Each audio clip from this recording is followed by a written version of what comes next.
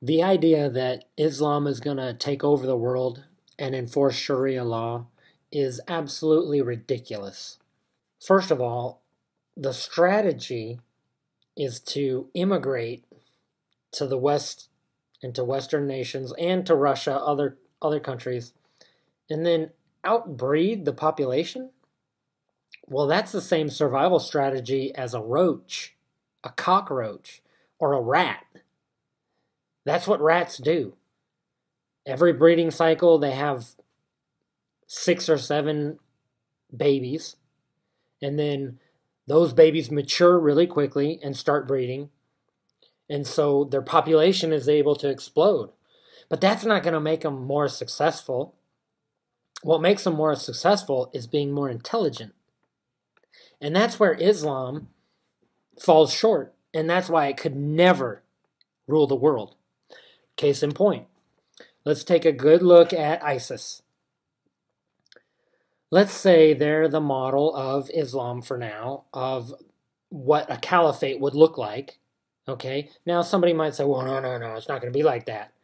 Well, just follow me for a second. If Islam is going to rule the world, okay, someday, and enforce Sharia law, if you look at ISIS and the Islamic State, you see them driving American-made cars and Japanese-made cars. You see them shooting weapons that are made in Russia and the United States.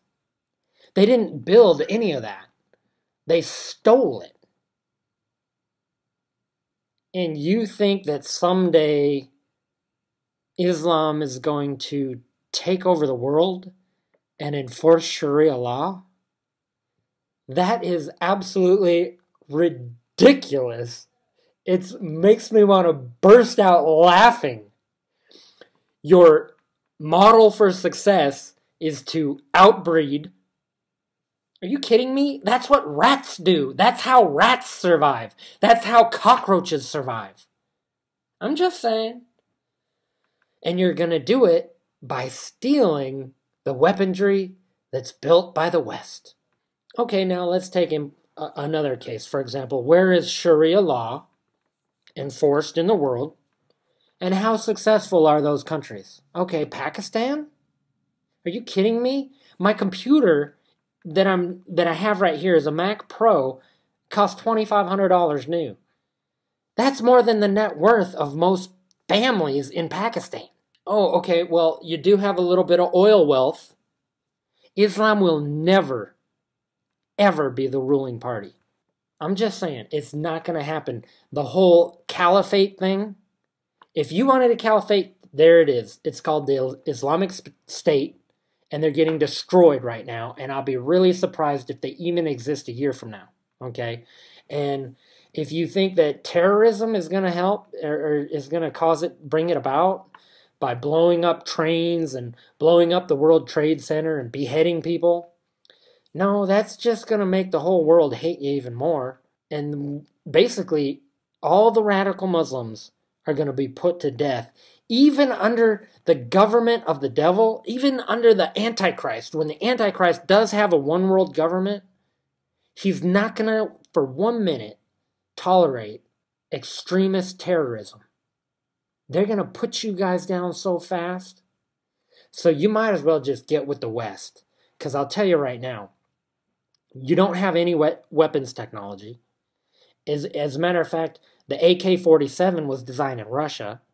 I do understand that there's some manufacturing of AK-47s in Afghanistan.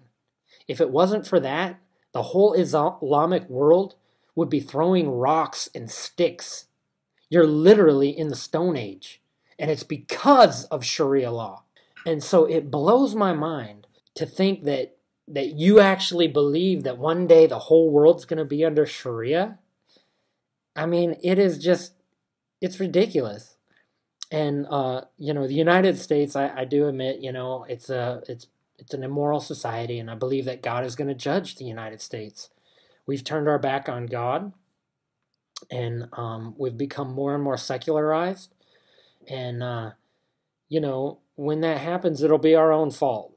As far as world dominance, freedom has proven to be more powerful than communism or oppressive rule or Sharia.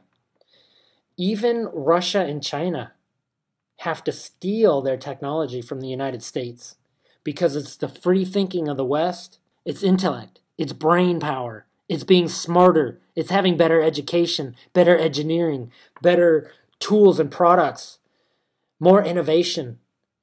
Okay, so if you were to take an iPhone, something that just about every teenager has, either an iPhone or an Android, and take it to a remote part of Afghanistan and show it to the tribal leader, the imam, or whatever it is you guys have over there, and ask him how long would it take for you to develop an iPhone.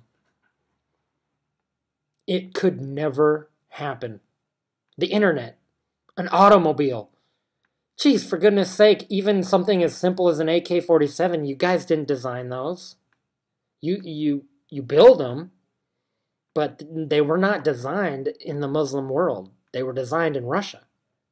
So the long and the short is, Islam is always going to be subservient either to the West, and if you're going to even come close to ruling the world, you're going to have to be basically subservient to either Russia and China or the United States and the West.